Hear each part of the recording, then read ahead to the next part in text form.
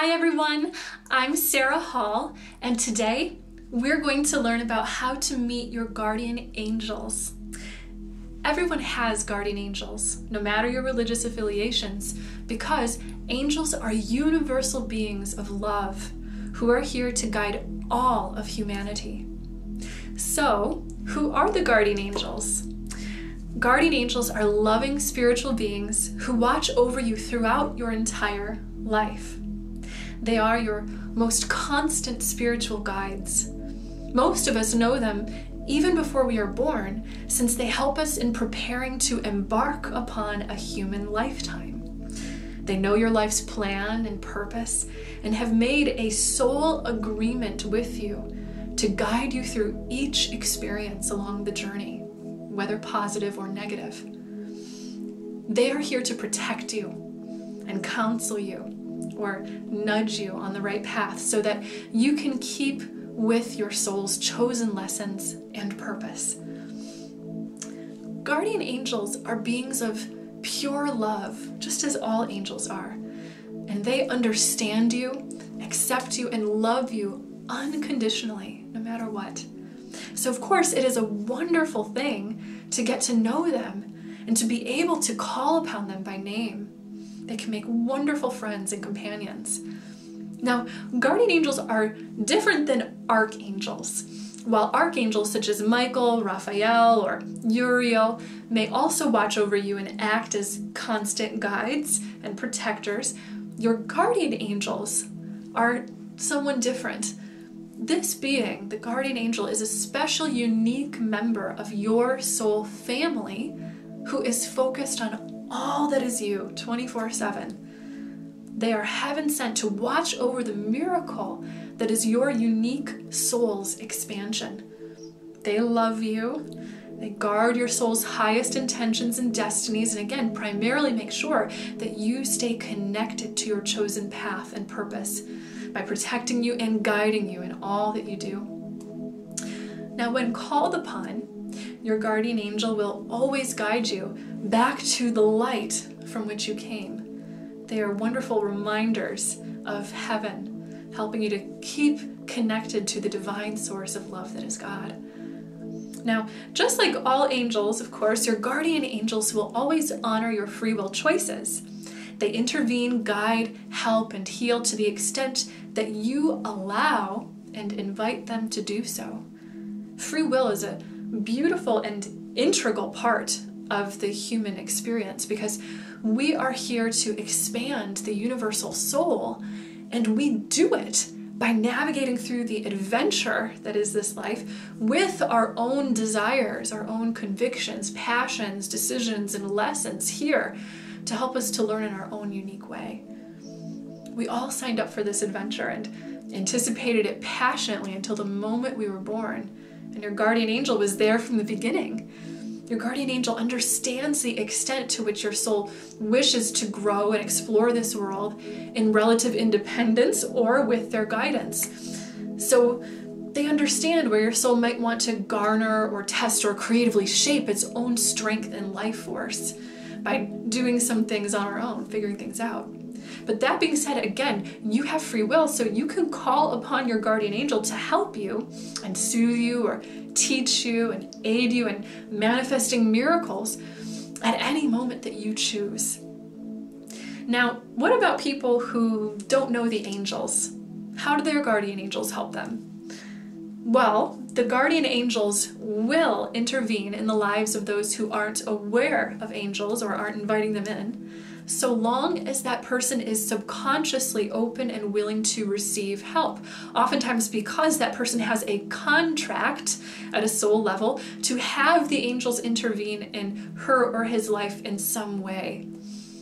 One very common agreement that we have made with our guardian angels is to have them protect us from dying before our soul's chosen time. We all make unique agreements with our guardian angels too before we are born. And you may have already agreed that your angel would intervene in certain areas of your life to the extent that they keep you on purpose or protected under certain circumstances. Perhaps they're guiding you in your relationships or with your career path. It just depends on you. It all depends on your unique soul's mission and plan for this lifetime. And again, of course, you can always invite them in more. And to that point, depending on your unique purpose, you may have more than one guardian angel. Most of us seem to have at least 2, if not more, guardian angels with us, depending on our intentions for this lifetime. And again, yes, you can meet and get to know your guardian angel. I'll tell you about my first experience meeting one of my guardian angels. Many years ago, when I was first learning about angels and beginning to feel and connect with them most, I thought to myself, I would really like to know my guardian angel. If there is a being who has known and loved me since before birth, it would be wonderful to meet that being. And so I prayed, and mentally I set the intention with the universe that I wanted to meet my guardian angel. Well, fast forward to a few weeks later, I was attending my first Kundalini yoga class. Kundalini is a style of yoga that has many wonderful spiritual benefits, in addition, of course, to the physical and mental benefits. I find Kundalini yoga highly effective at radically and very swiftly shifting my vibration to heightened states of being, in which my conscious connectedness to the oneness of the universe is made quite stronger and more clear. Sometimes in this form of yoga, I've literally been able to feel my vibration lifting and clearing out my energy body of anything that I don't need, kind of buzzing around things and shifting. So it's highly purifying. And in my very first Kundalini yoga class, wow, was that ever true? I felt these buzzing sensations shifting the flow of energy throughout my body. They dissolved blockages and just seemed to heighten my feeling of wholeness and well-being, body, mind, and spirit. My mind kind of felt as if the clouds had disappeared and the sun was now shining in, enabling me to perceive and kind of expand beautifully. So that felt really good. And at the end of the yoga class, we were all lying down in Shavasana, which is to lie down on your back with your eyes closed and to rest, meditate, and assimilate the benefits of the practice. So I remember lying down in Shavasana, and I remember that the lights were very dim in the room. There were only a few candles lighting the room, and it was kind of a crisp autumn evening, and the sun had already disappeared from the sky. And I remember feeling that kind of dark, warm setting of the moment, it just lent to a very inward, introspective state. I could still feel my energy buzzing, in fact, from the class. And as I meditated, I observed my energy body kind of dancing very swiftly with a kind of golden colored light that I could perceive all around me. Then the golden light seemed to concentrate right in front of my face. And after a moment, out of the golden light, a face formed in front of me. It was a beautiful, sweet face with soft, round cheeks and big, shining eyes. And I was so surprised that I opened my eyes ever so slightly, and much to my amazement, I was still seeing the face, even with my eyes open, right in the air in front of me. So I closed my eyes again to concentrate on this, and soon there was what seemed to be a young woman, the aura of a woman hovering above me. She was absolutely radiant, made of incredibly vibrant golden light. Every particle of her countenance seemed like it held a billion other particles of light inside of it. She was so beautiful and so kind looking, so compassionate. She was smiling with such a sweet, innocent smile. And suddenly I saw tears streaming down her eyes. Tears of pure happiness and overwhelming love. I had such a familiar feeling from her, as if I had known her forever. I knew instantly that she was my guardian angel. I just felt it and knew it. And I realized that she was weeping out of happiness that I was finally seeing her. That after all this time, we were actually looking at one another face to face. Soon I began to cry with joy as well, just feeling that connection. And silently I asked her, "What is your name?" Her voice sounded like it had many layers to it, like a kind of a chorus of bells. And she said, "Bethlehem." I heard the name repeated in my head several times as if it were echoing across my consciousness like a sound echoing across a lake. Then she paused and said, "You can call me Beth." I spent the next few moments simply meditating and being with her until it was time for the yoga class to be over. And wow, did it ever feel good walking home that night. And that was the first time I met one of my guardian angels. I just asked to meet one, and then so I did. And I believe so can you. The first step in doing so is always, always, always set the intention. And remember that angels and other loving spiritual beings, again, will always respect your free will. So you have to ask first if you want something. You may do so through writing, dedicating a meditation practice to the intention setting, and then perhaps speaking or thinking your intention while you feel very connected to the spiritual energy. Or you may do so through prayer, whether it's traditional form of prayer or one that you make up yourself. Once you ask, all you need to do is begin to open your mind to receive. Many people will actually receive the name or an image or a feeling of their guardian angel right away, right after asking. In fact, I actually had an amazing experience of that recently. I was doing an angel reading for a wonderful little girl and for her sister, and when we asked what her guardian angel's name was, we both heard the name at the same time. So I said, "I'm hearing a name that sounds like Seviel." And she gasped with the most delighted look in her eyes, and she said, "I just heard the name Sephiel in my head."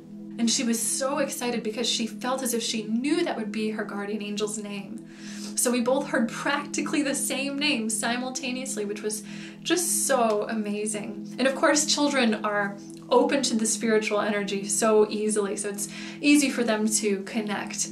But if you're like me, when I first asked who my guardian angel was, you might need to lift your vibration and open your spiritual consciousness first before you'll be able to sense or notice the answer that's coming from your angels.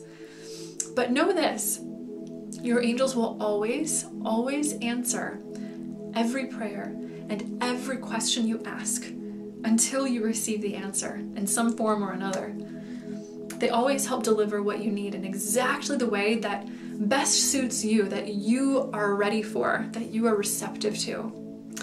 So again, once you set your intention to meet with your guardian angel, watch for the signs.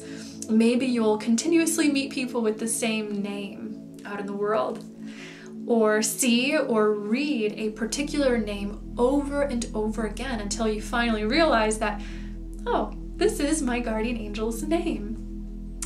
Or maybe you'll meditate or pray daily after you've set your intention, which of course is a wonderful way to lift your spiritual energy.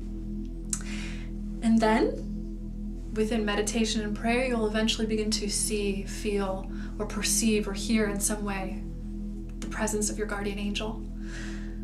If you want to connect with your guardian angel, I do highly recommend doing something to raise your frequency regularly until your spiritual senses sharpen a bit. And you'll know when they are because you may begin to attract a lot of synchronicities. Synchronicities are, of course, divine coincidences that are heaven sent to show you that you're on the right path. And your guardian angels, yes, do send you these sometimes.